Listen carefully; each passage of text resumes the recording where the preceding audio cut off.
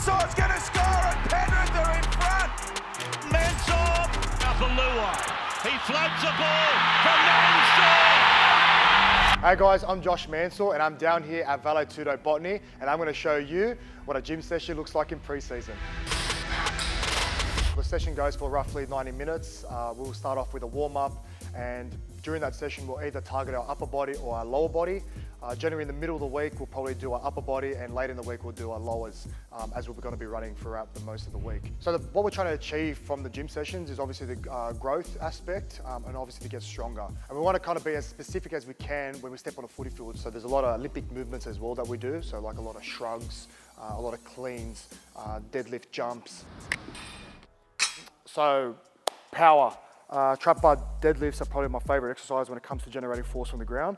So you can do so much with this. You can obviously go down and you can really jump off the ground, or you can just use it as a strength exercise and start loading up the bar and just predominantly use it as a nice strength building exercise focus. So generally you want to pause at the bottom, and then you want to control on the way down. Sticking the landing is very important, obviously, because you want to really get that those stabilizing muscles and control that drop. So this exercise is great, particularly for outside backs. The main thing we need to do is obviously catch bombs, and part of that involves a lot of jumping. So the higher you jump, the easier it is to take that ball. The reps and the quality is what counts the most. You're not really too focused on the weight. You're more focused on the quality of reps that you're producing out of the exercise. So like traditionally with a trap bar deadlift, if I was just going to focus on strength, I'd probably aim for higher weight, lower reps. If I'm doing an explosive kind of exercise, I'll probably focus around 4 to 5 reps, but very low weight.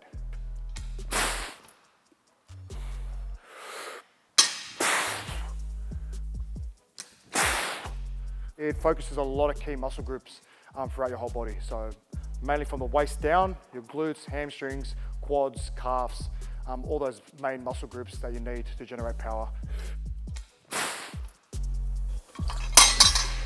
It's taken off the weight off the bars, which is the hardest part. So upper body mostly consists of bench press as one of our most used exercises, because it kind of simulates throwing off a defender.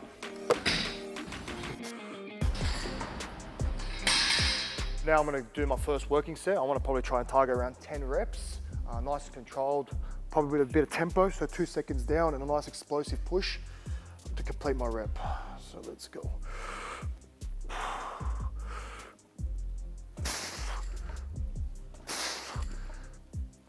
But then we'll superset it with maybe like a power movement. So medicine ball throw against the wall, that'll stimulate like a palm, even a push up. So going down and just really generating enough force to kind of really explode off the ground. So if you've got a defender on top of you, you really want to try and throw them off and play the ball. Strength, power movement. So I'll line my back with the medicine ball and I'll just throw the medicine ball. So bench press, the most I've actually lifted for 1 rep was 170 kilos. That was a real struggle, but I was able to push it out. The most I've ever seen, I think it was me. I broke the record at Penrith. I hold the record. Maybe it's been broken, I don't know, but well, definitely not in the backs anyway. Most I've lifted for 3 reps was 145. And yeah. And that's done. All right, so now chin-ups, probably same kind of process. Probably go for 4 sets, sorry.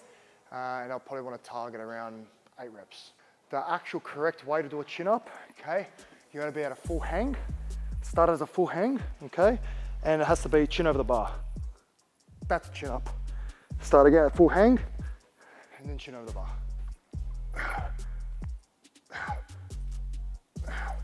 Start with body weight, and then from there, probably start adding the weight on. So I'll probably get a weight belt. I'll add on 5, 10, 15, or maybe 20 kilos. We'll see how we go. But again, chins aren't my strong point. So our main strength exercises are pull-ups, and then we're supersetting that with just some resistant band rows. With the bands, they're just great because obviously the further away you are, the more resistance you have. And in rugby league, when it comes to pulling, you're fighting through a lot of resistance. So an attacker trying to pull away from you. So best at pull-ups that I've personally seen would probably have to be Dylan Edwards. He's kind of like the pound for pound king out in Penrith. He's super strong, super fit. Sleep is extremely important. You want to try and aim for like 7 to 8 hours of sleep a night. Sleep is probably one of the most powerful tools you can towards your recovery. It's not only helping you physically, but it's also going to help you cognitive-wise. All right, sled push. It's probably one of my favorite power exercises because it's the most specific towards a rugby league player.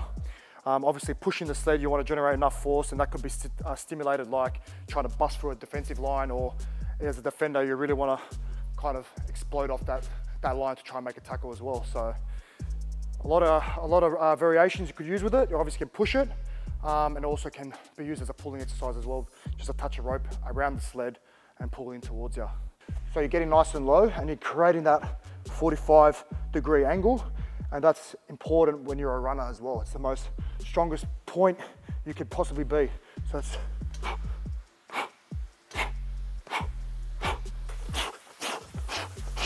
getting a bit tired now. All right.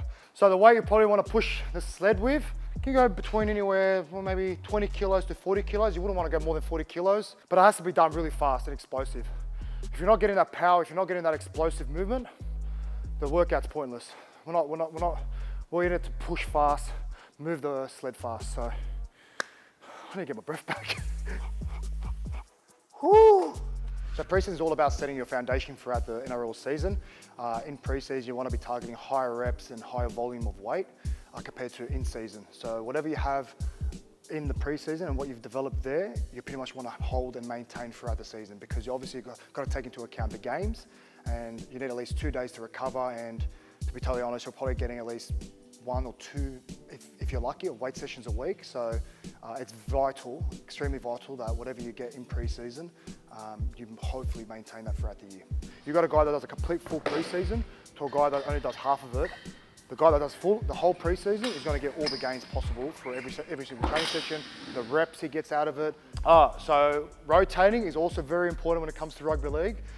Generate enough force to kind of obviously throw a defender down or try and shrug a defender off. So we try to do core pretty much towards the end of our workout. But saying that, during the whole workout itself, we'll have an element of doing core. So if you're doing a squat, you obviously need a strong trunk to control the bar and the weight, and make sure you're not obviously loading up your lower back, because that's a big no-no. You're using your core pretty much in every muscle group you do, exercise you do, but this is just specifically targeting core. So these are called torsionated rotation. So what I'm going to do is I'm just going to rotate to the hip and twist up. Arms are straight, and it's my rotation in my trunk that's going to get this bar up.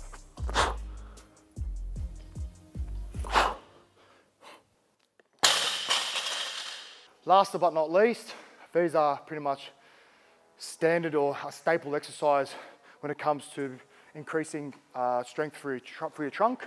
So it's just planks on your elbows, keeping the hips tucked in, the bum down, and just holding that nice strong position probably for 1 minute. The most we probably ever held was 3 minutes straight, and that wasn't fun. And then you want to go onto your right side, making sure you're not sagging for your hip, nice and upright. And then you want to rotate to your other side, pushing the hips forward, hips up, and holding that nice strong position. Obviously, we want to do workouts that are important to what we do. We don't just want to do weights for the sake of it. Like, we don't do it for the aesthetics. We do it for the performance side of things. So, but don't get me wrong. At the end of a workout, and these are my favorite arm workout. So it's just a dumbbell curl and press with a reverse curl at the end. So curl and down.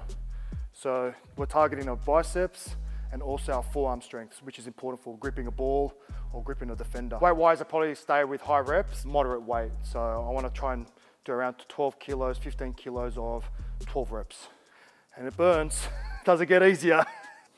Maybe some shoulder stuff as well. So lateral raises, front raises. I love tricep pull downs with the rope. So you're pretty much targeting your whole arm. Perfect for beach weights. The older you get as a player, you definitely get a load management thing. You know, it's not a really good tag to have, feeling and looking old, but at the end of the day, you got to play smart, and pre-season again is about being safe, increasing strength, getting faster, and ultimately having a good season after that. Peace.